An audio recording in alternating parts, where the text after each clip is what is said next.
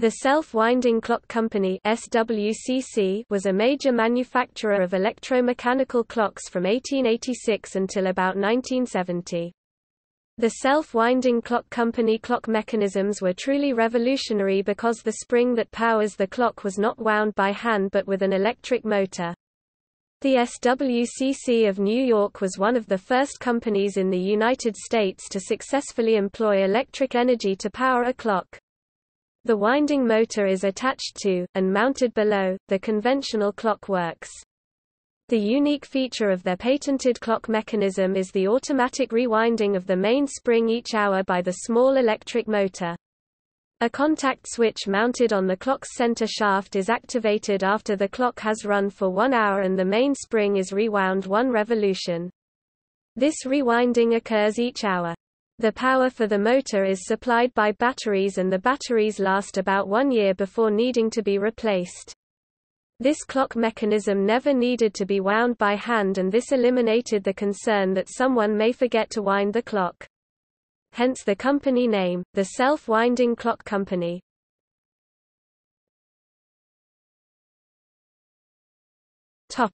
Selling exact time.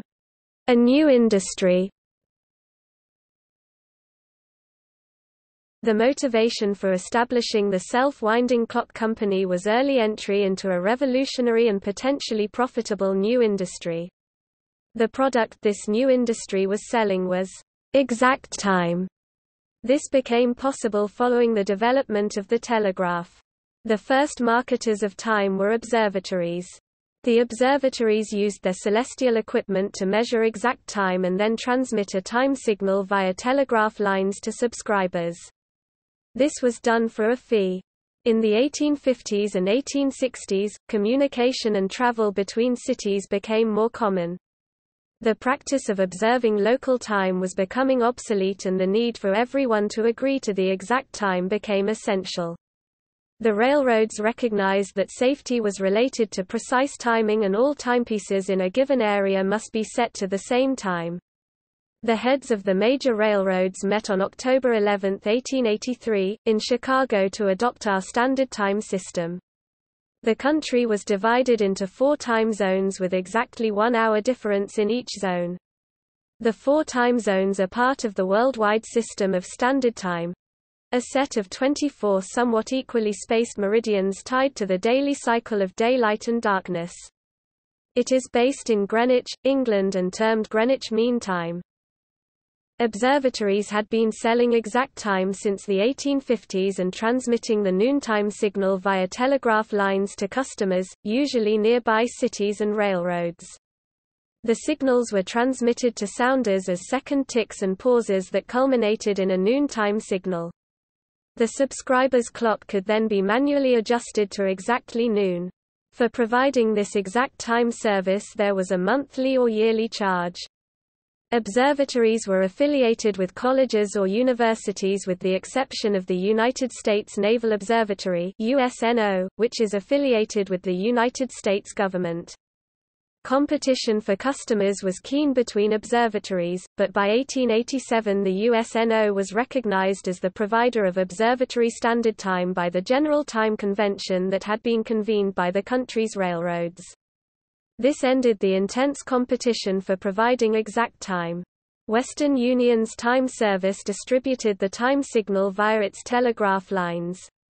Western Union had years of experience in transmitting USNO time signals and ultimately emerged as the provider of nationwide telegraph lines for the noontime signal. The competition for selling exact time necessitated developing a reliable master clock and auxiliary clocks. Connecting multiple clocks via electrical wires in a system had proved feasible. 2 slightly different master clock-slave clock concepts emerged. The first entailed the use of an electro-mechanical synchronizer to forcibly bring the minute hand to the 12th position exactly on the hour. Each of the clocks in this system used a complete clock mechanism with the addition of a synchronizer. A central clock, master clock sent the synchronizing signal along telegraph lines to each clock, thereby assuring that all clocks displayed exactly the same time. The individual clocks in this system had self-contained batteries and required 3 volts direct current (DC) to operate.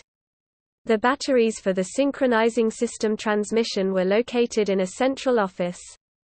The use of the mechanical synchronizer was the design of Chester H. Pond and his associates as they formed the SWCC in 1886. A second approach to synchronized time transmitted along wires was to connect a master clock to relatively simple secondary clocks, slave clocks. The slave clocks did not have complete clockworks but simply a mechanism that, when energized electrically from the master clock, would advance the clock hands 1 unit of time. The slave clock would display exactly the same time as the master clock. Slave clocks were much less complicated to manufacture and required little or no servicing. Initially they were more prone to failure. Each of the slave clocks had wires that connected to the master clock. The master clock in this system required 24 volts DC to both wind the master clock and as a source of current to advance the hands of the slave clock. These master-slave systems were more suited for individual buildings such as schools or factories, rather than locations that were great distances apart. A master-slave clock system was developed and marketed in 1886 by Charles D. Warner and operated as the Standard Electric Time Company. The accuracy of the master-slave system was dictated by the accuracy of the master clock and reliability of the slave clocks. Over the years, correction systems were developed for the master-slave systems that rendered the systems very reliable and accurate. In the first 3 decades of the 20th century, many more companies entered the time-selling business. When one considers the entire country, the number of synchronized clock systems installed in learning institutions, factories, businesses, government installations, transportation facilities, and other buildings, was enormous. Many hundreds of thousands of slave clocks and probably tens of thousands of master clocks were manufactured, sold, installed and serviced by people involved in the exact time for sale business. Synchronized time systems were originally powered by batteries and most up through the 1950s operated on low-voltage direct current. Eventually the new systems were designed to operate on alternating current. For many years, selling exact time was a major industry. Presently, the Global Positioning System (GPS) space-based satellite navigation system provides our exact location and time information. Slave clocks, which were an integral part of the synchronized time system, now are often replaced with battery-operated clocks that are linked to the atomic clock signal for synchronizing. Selling exact time's importance as an industry has been superseded.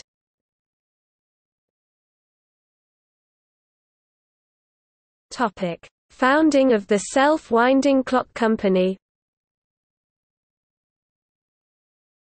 The self-winding clock company clock movement was patented by one of the company founders, Chester Henry Pond (1844–1912) in 1884, patent number 308521.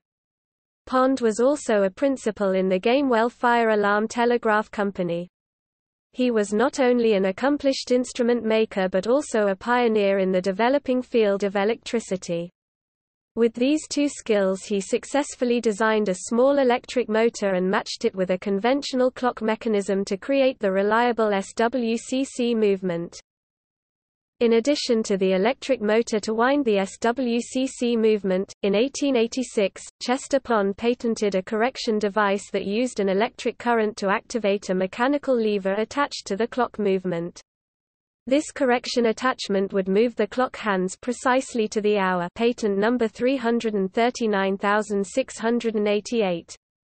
If the clock is not absolutely accurate, it would be corrected when receiving the hourly time signal over a telegraph line from a master clock calibrated to the U.S. Naval Observatory. This correction was referred to as synchronizing, and many SWCC clocks were fitted with this option. The original SWCC factory was located at 205 Willoughby Avenue in Brooklyn, New York. This site was across from the Pratt Institute, and now is part of the Pratt Institute campus. Charles Pratt (1830–1891), the founder of Pratt Institute, was also one of SWCC's original founders, and the company started business in his buildings.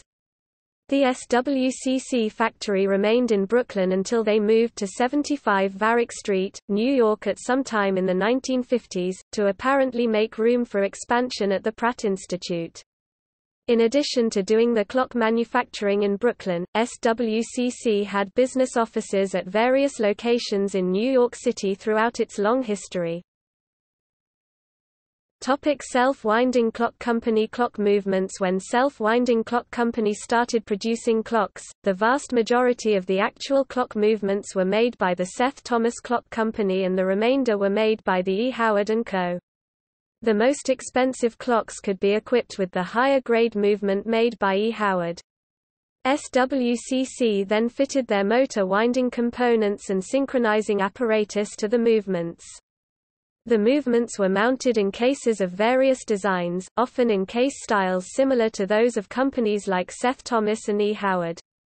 The SWCC appears to have been manufacturing their own clock movements by 1892, for they are all stamped Self-Winding Clock Co. Earlier movements were stamped with Seth Thomas or E. Howard markings. The unique feature of SWCC clocks was the fact that the clocks were wound electrically. The success of SWCC depended upon the clocks being reliably wound every hour without failure. The hourly winding motor was the one element of the clock that was most likely to fail. Over a span of about 15 years, the design of the SWCC movements went through a series of modifications aimed at improving reliability. The first 6 different styles all had the winding motor added to the SWCC movement. The final design, termed the F movement or vibrator movement, was a major improvement. This movement, with minor modifications, was used for the next 60-plus years. In this design, the motor proved to be much more reliable and was now an integral part of the movement rather than added on below the clockworks. The F movement motor employed a vibrating up and down motion rather than rotary motion to rewind the mainspring. SWCC imprinted all of their movements with serial numbers. The serial numbers were used for inventory purposes and were assigned in ascending order. It is possible to approximately date the time of manufacture of a movement based on the serial number. The first F movements were made in 1898 and were made into the 1940s. However, it is not possible to automatically date a particular clock by the movement serial number. SWCC had a practice of exchanging clock movements rather than servicing a movement and then returning it to the same clock. This results in rarely finding a SWCC clock with its original movement. Identification tag numbers also often do not match movement serial numbers because the tags were not changed when the movement was exchanged. The total number of F movements manufactured could be confusing. The lowest serial numbers are in the 33,000 range and the highest is in the 402,000 range. There were large numbering gaps and it has been calculated that probably around 200,000 movements were produced.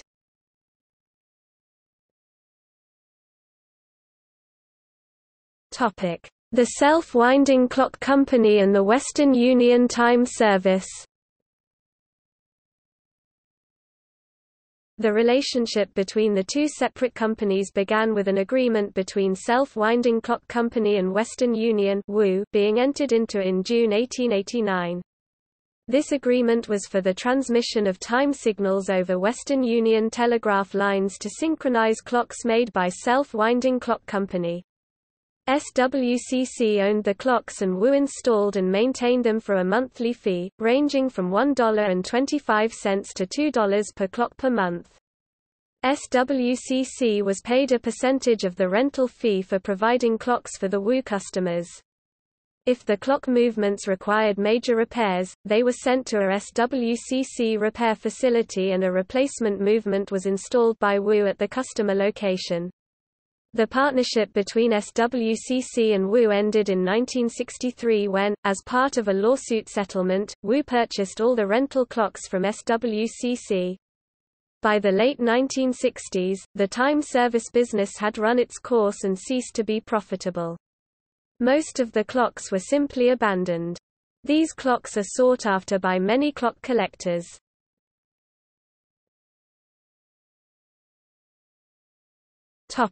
Notable clocks created by the self-winding clock company. The SWCC clocks were usually used in synchronized time systems.